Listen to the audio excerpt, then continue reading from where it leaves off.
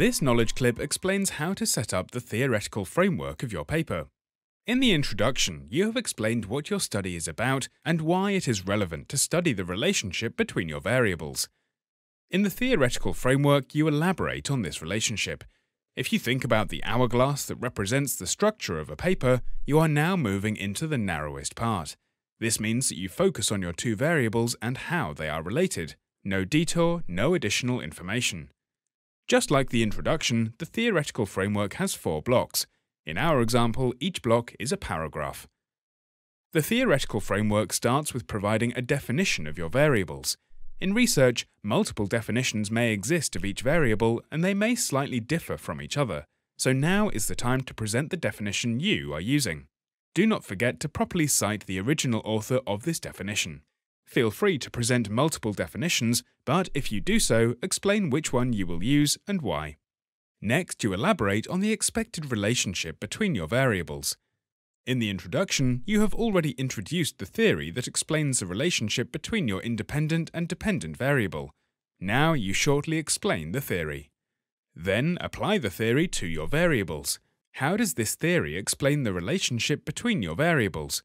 Do you assume a positive or a negative relationship based on this theory? In the next block, you support the expectations regarding the relationship between your variables with previous empirical research. Elaborate shortly on each article by saying something about the kind of research and the population. Focus on what the study found relating to the variables that you are studying. Write about 3 or 4 sentences for each article. Do not present findings that are unrelated to your study. Here you see an example of what this could look like. Now it is time to wrap up the theoretical framework and present your hypothesis. To do so, refer to the theory and the empirical articles again and work towards your hypothesis. For example, you can say, based on the equity theory and Article 1, 2, and 3, this study expects a negative relationship between workload and job satisfaction. Thus, we expect that an increase in workload will lead to a decrease in job satisfaction. Do not forget to include proper citations. Then, present your hypothesis. There are different ways to do so, so please check the requirements for the specific course.